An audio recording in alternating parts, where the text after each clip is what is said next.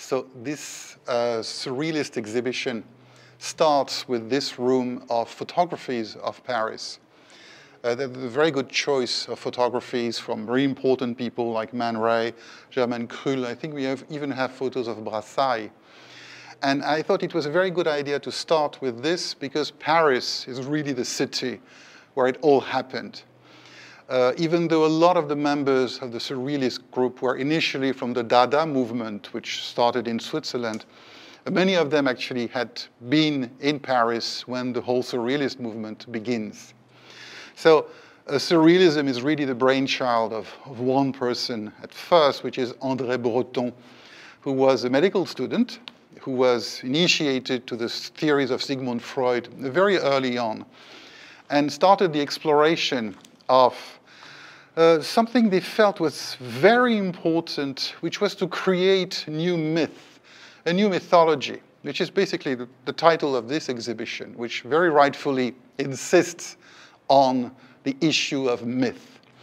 It was very important because a lot of mostly young men who created Surrealism had experienced the First World War, were very aware of the problems of what was presented as Western civilization, which insisted so much on rationality that in the mind of both the Dada artist and the Surrealist, this focus on reason led to the war itself, led to the mechanization of the war, this obsession with the machine, which led to very efficient mechanical killing of millions of people.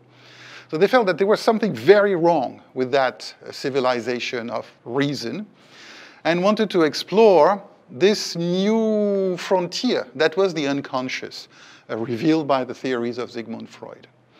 So the fact that a lot of Dada artists had moved to Paris by the 1920s also allowed the Surrealist movement to begin with a rather large group of people who came out of Dada and its questioning of Western civilization, also of Western art.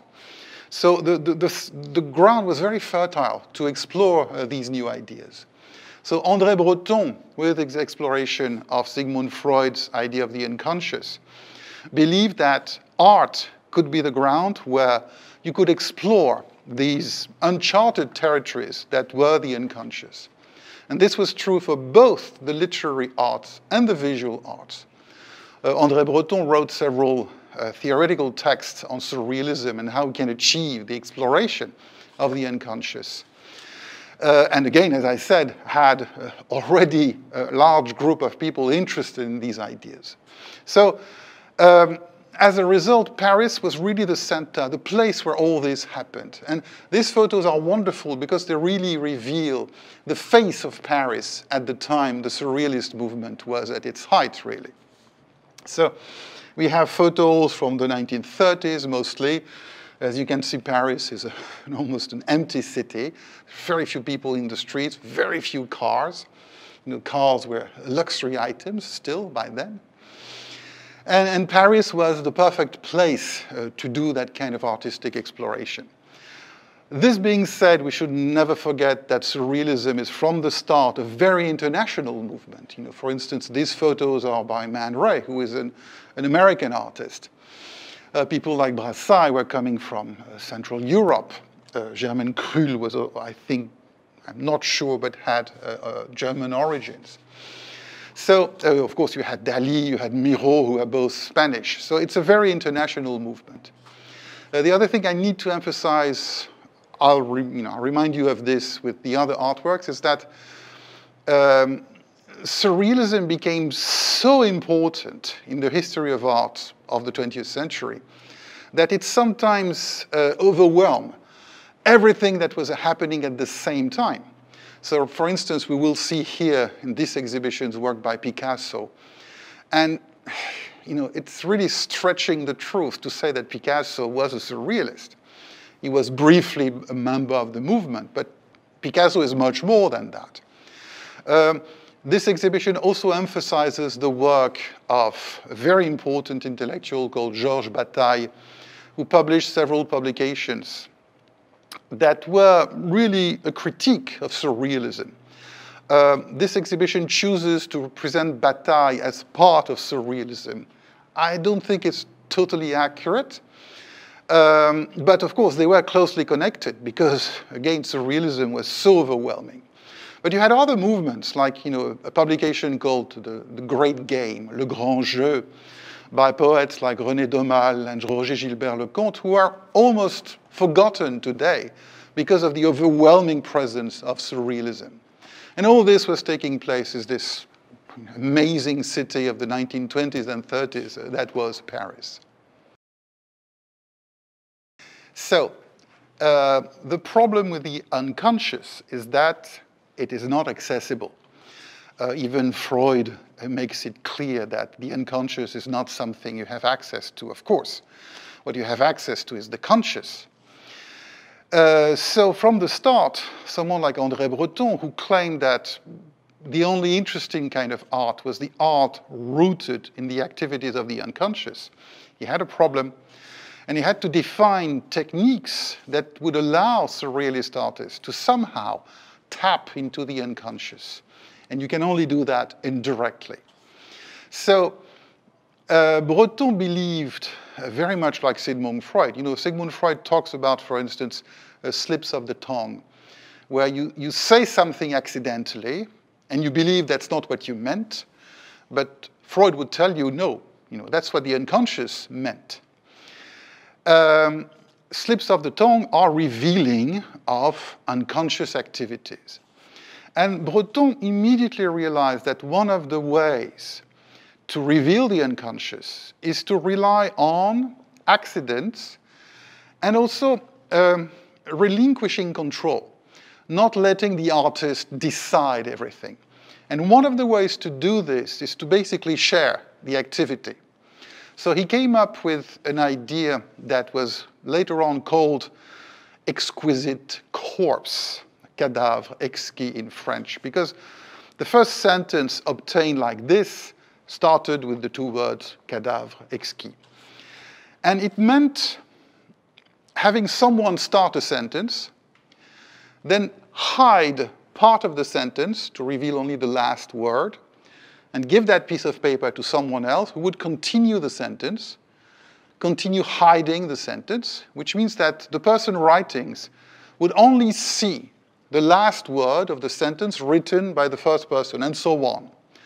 So in the end, you would obtain a completely nonsensical work made by a group of people. And Breton also very quickly realized that you could do this with the visual arts too. So this is an example. And as you can see, this work was made by three people. So André Breton, the creator of surrealism, Paul Éluard, a very important poet of the group, which interestingly was also the first husband of Gala, who left him to marry Salvador Dali later. So this is the sex stories about the surrealist group. And Nush Éluard, who was the second wife of the poet. So you have three persons doing that work. And it starts like this. So let's assume that Breton started. So Breton made the beginning of that figure, the head, and would hide part of it to just reveal the bottom part of his part. Then he gives the piece of paper to Éluard, who continues. He hides part of it, gives it to the third person, who completes the drawing. So doing this, you get a completely accidental shape that was done by a group of people. So that was the idea of relinquishing control of the artist using this very, very simple method. Now, I can tell you, this is something, I don't know now, but when I was a child, when I was in school, me and my friends, especially in mathematics class, we did hundreds of these things. We did hundreds of cadavre exquis. The whole class would participate in secret. The teachers were not supposed to know. So these are absolutely wonderful group activities. It was never really used to make finished artworks. Interestingly, the few cadavre exquis that remains were either transformed into finished artworks by one of the artists, and never really shown. They were shown in some exhibitions, but were never often collected.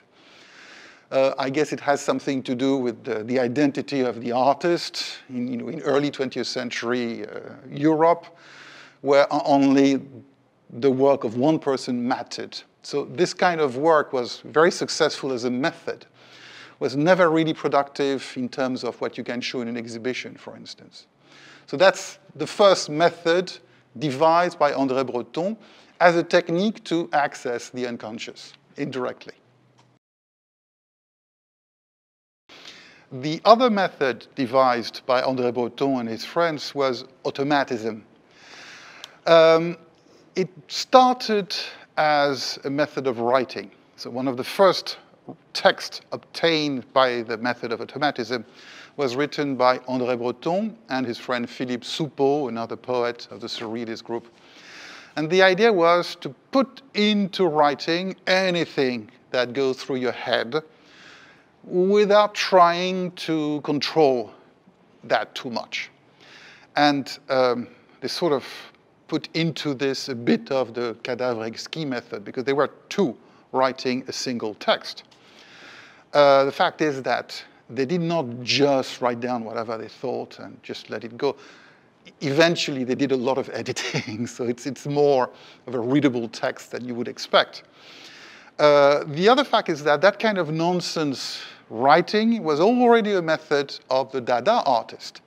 Especially the poet Tristan Tzara had done thousands of pages writing a bit like this. So it was not too much of an effort to have people already practicing that kind of method.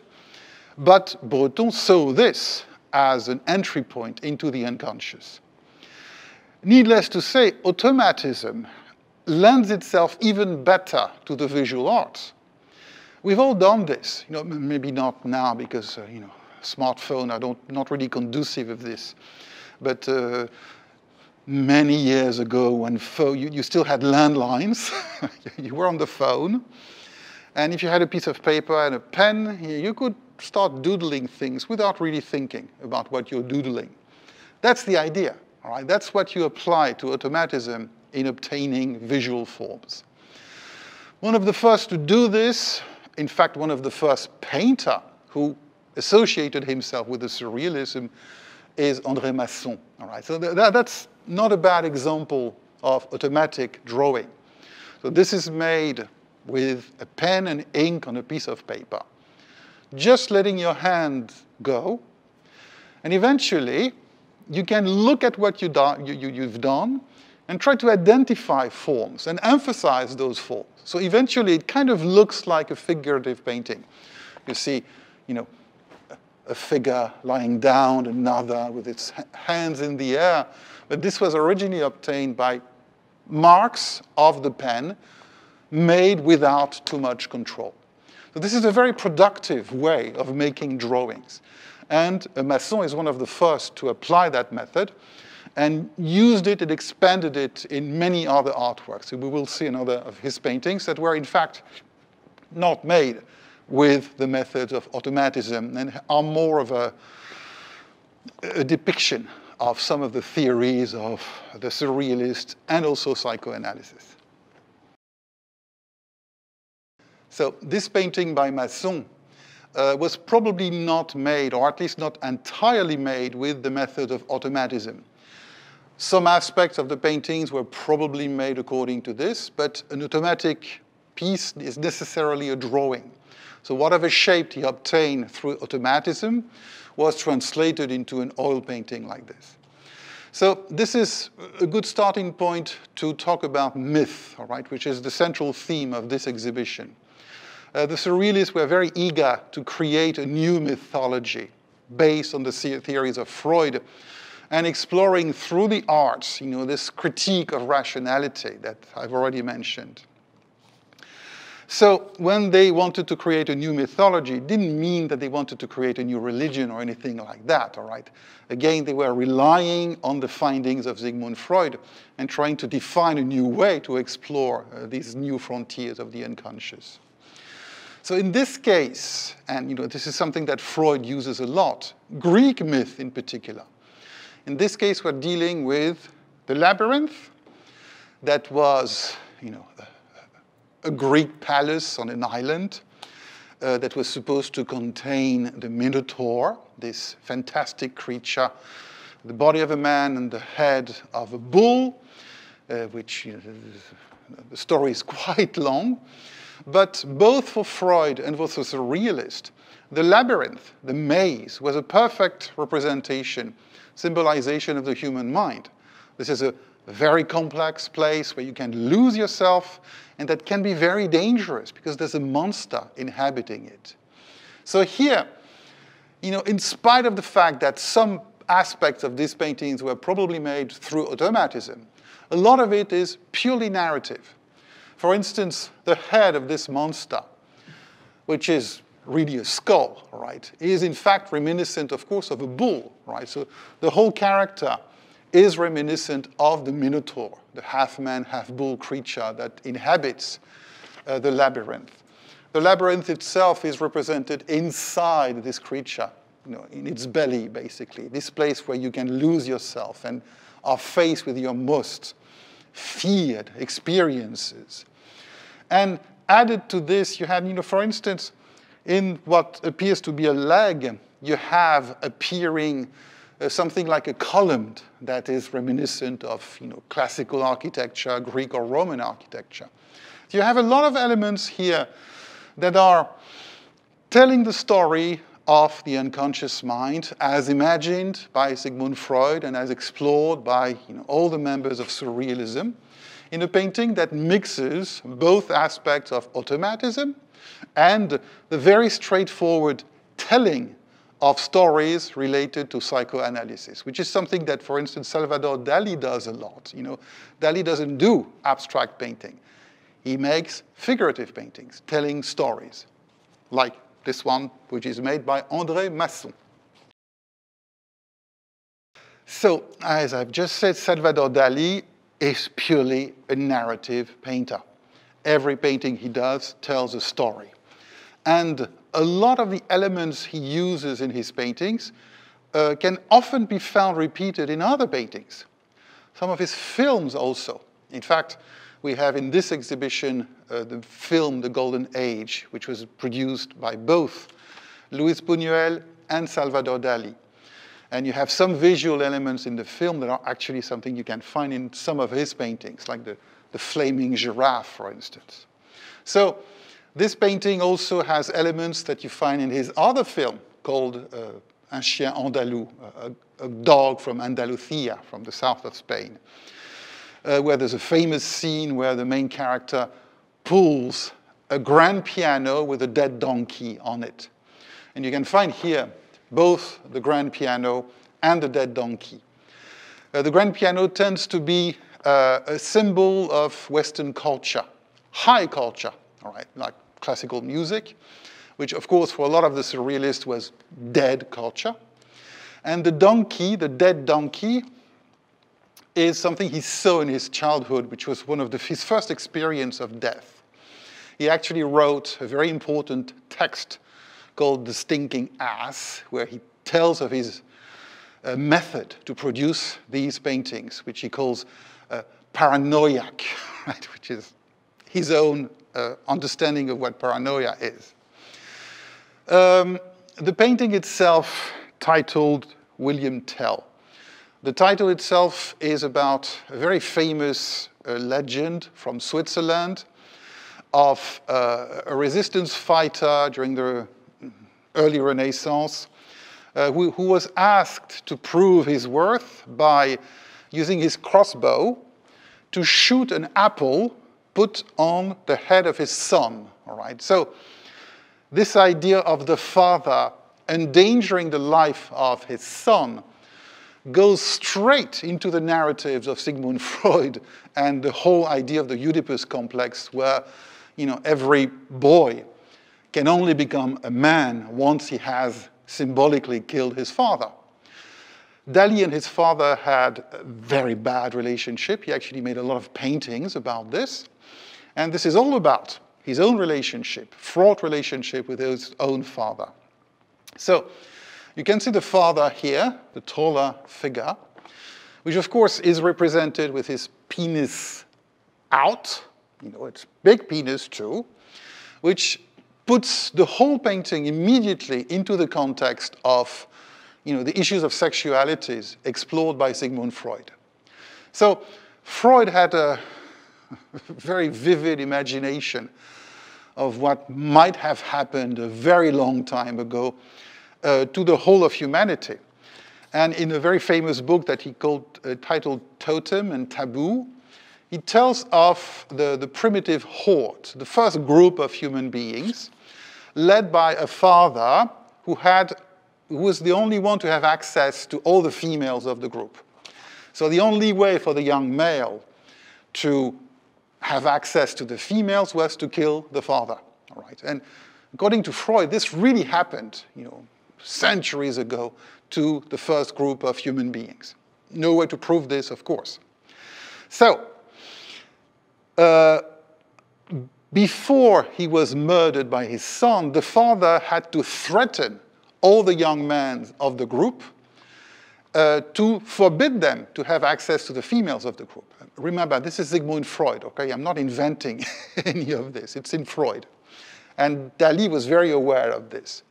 So the only way the father could threaten the young males and forbid them from having access to the females was to threaten them of castration, of cutting their sexual organs, which is why the father is represented with a very big pair of scissors. And the son, which is represented smaller, of course, points the father as being the source of all his problems and all the aggressivity that this whole idea is creating.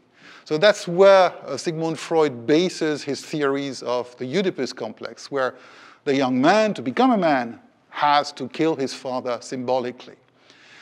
In Totem and Taboo, the primitive hordes, the whole thing ends up by the sons killing the father and eating his body. Right? Again, this is in Freud. He cannot prove any of this, but he's so convinced of this that he based his entire theory of the Oedipus complex on these notions that Dali is also here exploring. So you have a few other elements, like the lion's head, which is also something you see in many of his other paintings, which also has something to do about the aggressivity of the father. All right? So this painting, which relates to these old stories of William Tell, of the crossbow and the apple, of the danger sons are in the environment where the father is dominating. This is a pure translation in visual terms made by Salvador Dali of the theories of Sigmund Freud. All right. So from the start, Dali was particularly interested in these notions. And as you can see, all of it has to do with the myth that Freud explored. But it's also something that the first group of surrealists, led by André Breton, were quite uncomfortable with. Breton was perfectly okay exploring the unconscious and so on, but the moment it turned towards issues of sexuality and the body, he was far less comfortable. So at some point, Breton, who was like a control freak, he wanted to control who was part of the surrealist group, even tried to expel Dali, all right? And Dali at some point even got closer to the other intellectual that was leading a group who was more interested in questions of the bodies, in questions related to ethnology, Georges Bataille, who also published 2 magazines, one called Document, there's a copy over there, and another one called Acéphale, which means without a head. The idea being that the head is not there, the center of reason is not there either. So you can explore more things if you're not hindered by reason. So Georges Bataille is the other very important intellectual who was interested in these notions, all right? And as I said, this exhibition tends to represent Bataille as another trend within surrealism. I'm not sure it's quite the right way. Bataille very often reacted against surrealism, but he felt himself to be an independent thinker, okay? This, however, makes sense because, as we will see later, both Breton and Bataille came together to produce this wonderful magazine that we have, the whole set here called Minotaur. So we will see that later. So we've seen André Masson, who was French. We've seen Salvador Dali, who was, of course, a Spaniard. This is the most important and most visible German artist of the group, Max Ernst, who actually lived many years in the US, in America. So Max Ernst is also someone who, actually more than most of the others, explored a variety of different techniques. For instance, he was very interested in automatism. And his way of doing automatic drawings was to use a rubbing, frottage in French, which meant usually he used old planks, pieces of wood. You just stick a piece of paper on this and then reproduce the texture of the piece of wood using a piece of charcoal or a pencil. And out of these traces, he would also develop a more figurative figures. He was also, I guess, being a German, having access to German language, he's probably the one who was the most open about being influenced by German romantic art and German romantic poetry. And we're talking about poets like Novalis, who is someone who really wrote at the end of the 18th century, early 19th century. And this really, really makes sense because, after all, in the 19th century, the Romantic painters were the first to really explore ideas related to dreams. This is also true of some poets in France, like Gérard de Nerval, for instance, who is a 19th century poet whom the Surrealists really admired. So, in this case, all right, and again, there's a whole variety of methods and outlooks in the works of Max Ernst. There's another painting here that really looks nothing like this one. This one is more figurative and really illustrates very well, again, the central theme of the exhibition, which is myth and mythology. Here, this one is called a chimera. So a chimera is a fantastic creature of Greek mythology, an animal made of different parts. We still use the term, for instance, in chemistry. A chimera is an entity made of various things. The chimera is usually with the face of a woman, the breast of a woman, the body of a lion, and the wings of an eagle, right? Which is basically all the elements you have here, all right? This is also important because it's not the face of a woman, it's more of the face of a bird, which is what Max Ernst was really obsessed with.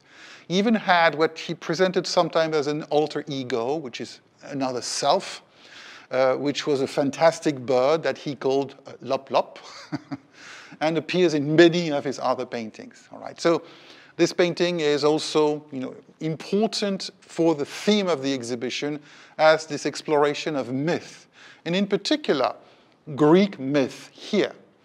But we will soon see that the Surrealists were also very important in the intellectual history of Europe for being the first to really explore non-European cultures, especially cultures from Africa and from America.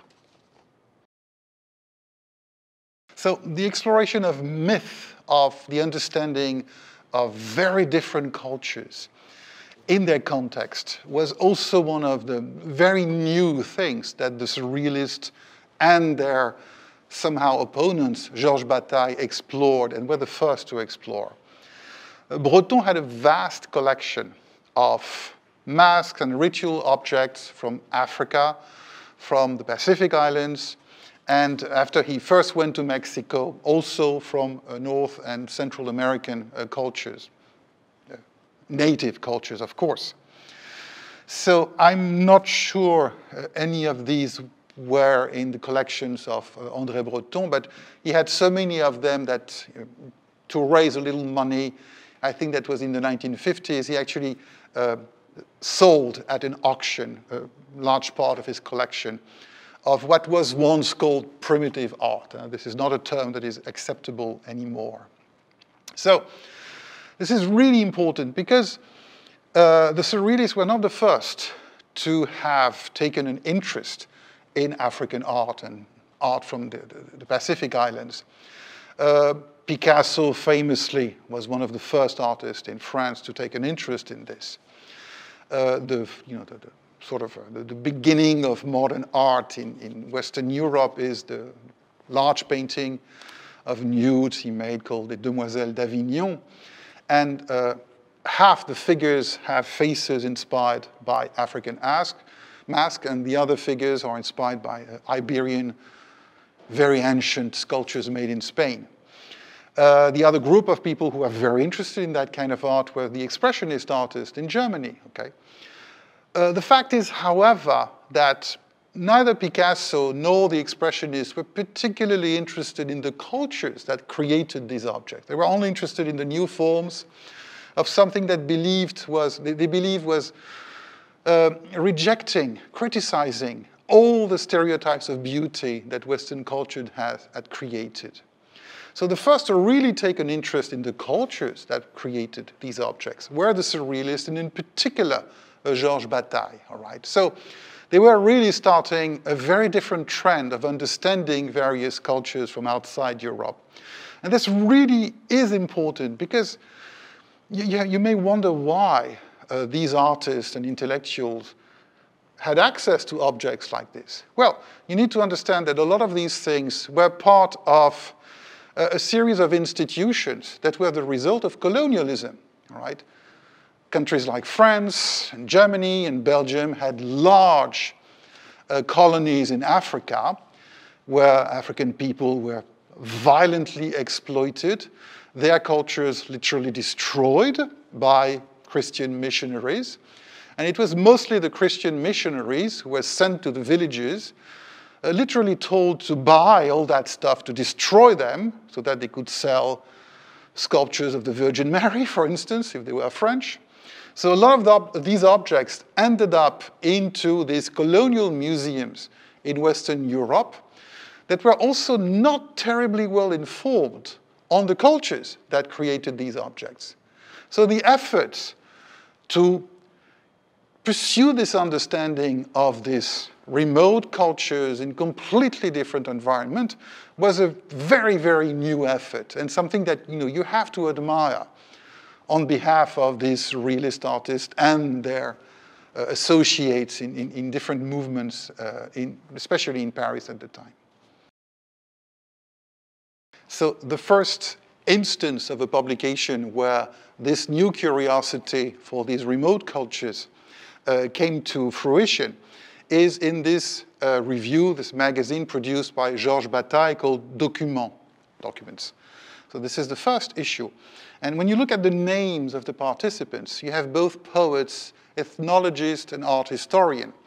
You have, for instance, on the first line, you have Paul Pelliot, who is unfortunately quite famous in China for being the one who stole thousands of Buddhist scrolls from the Tunhuang caves, right? So he was a very important art historian of Asia. You have also people like Carl Einstein, who was a literary critic and a philosopher, was one of the first people to explore the works of Dali, for instance, and how the theories of Freud could make us understand the body better. And you have also here Michel Leiris, also a great poet of that period, hard to classify, but who was also an ethnologist. And we will see his participation in the other magazine published by both Breton and Bataille called Minotaur. So inside, for instance, you would have images of Viking culture, Alaskan, Native American culture, and on the same double page, on the other side, you have these wonderful covers of popular novel that were published in the early 20th century of the adventures of the Emperor of Crime called Fantomas. And even the artists, the visual artists of Surrealism were interested in that. And they were fascinated by how popular culture, even early cinema, explored unintentionally, almost by accident, some of the ideas that the Surrealist artists were exploring too. So Document is a very important publication to understand the turn towards an interest for the world outside of Europe that these movements really created.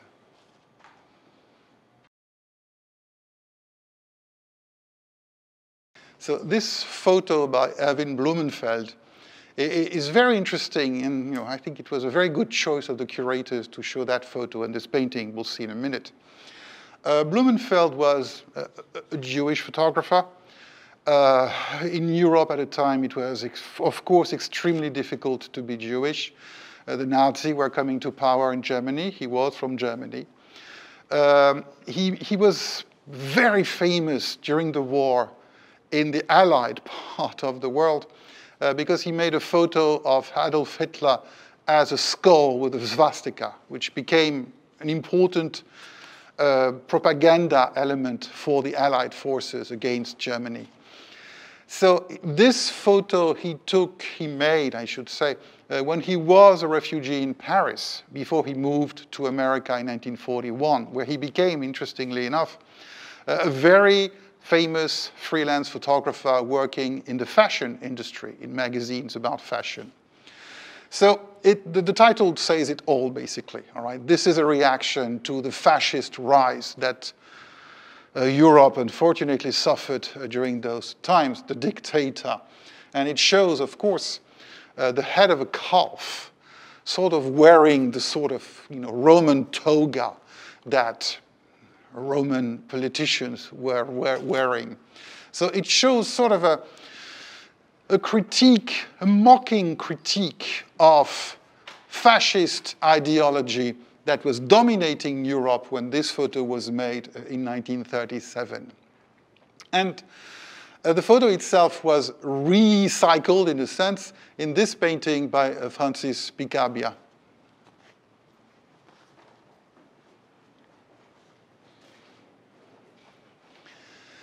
So it's exactly a rendering of the photo by Blumenfeld. Okay, there's really no change to the calf head.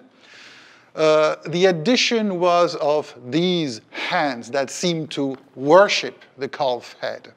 So there's quite a lot to unpackage here. First, the adoring hand are not just, of course, a reference to the fact that this is a dictator and that both Mussolini and Stalin and Hitler were worshipped by a large number of people in Europe in those days. It's also a reference to the Bible and to classical painting. There were many paintings made of the adoration of the golden calf, which is a story in the Bible. The Jews came out of the desert. Moses goes into the mountain to relax, I guess, and he gets a message from God who gives him the table of the law, the 10 Commandments. During that time, the Jewish people had made a figure of God in the form of a golden calf.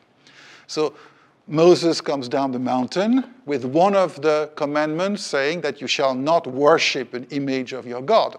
So he gets very angry, destroys the image of the golden calf, and ever since, the Jewish people have never made a representation of their God. All right? So this is the adoration of a false God, both in the Bible and in the mind of Francis Picabia. So Picabia is a very interesting artist, one of the first painters and people who would do what we would call today installation art. He also made movies without storyline, completely crazy images. He was also a very popular painter in the sense that his work attracted a lot of attention. He was one of these artists of the group, and also because he was coming out of the Dada movement, whose sort of central idea was to criticize the ideology of Western culture. And he made a lot of images of machines as sort of a obscene, sexually oriented sort of contraption, which was his own way to criticize the rationality of Western culture that led to millions of dead during the First World War, for instance. So Picabia was from the start a very staunch critique of everything that went wrong with Western culture. And in this case, this is a painting from late 41, 42, so it's right during the war. And he was completely horrified at what was happening in Europe, especially in Nazi Germany, in fascist Italy, and so on. So that's his way of showing the horror of the dictatorships of Europe at that time. One thing which is probably a pun that the artist thought of, Blumenfeld was living in France, so of course he spoke French, but it's not clear whether he spoke French well enough to do that kind of pun. In spite of his rather Spanish name, Picabia was French. And in French, une tête de veau, a calf head, is an insult you give to people who are completely stupid and very conventional, all right? So in the mind of Picabia, maybe the most horrible part of fascism was that all these dictators were, in his mind, extremely conventional people. And of course, in 41, you had no real idea, if you were in France, for instance, of the Shoah or the Holocaust, the killing of millions of Jews for absolutely no reason whatsoever. So they were not really aware of the absolute horror that these dictatorships represented. In the mind of Picabia, the dictatorship meant accepting to being led by the most stupid and conventional of people, which is what dictators tend to be, of course.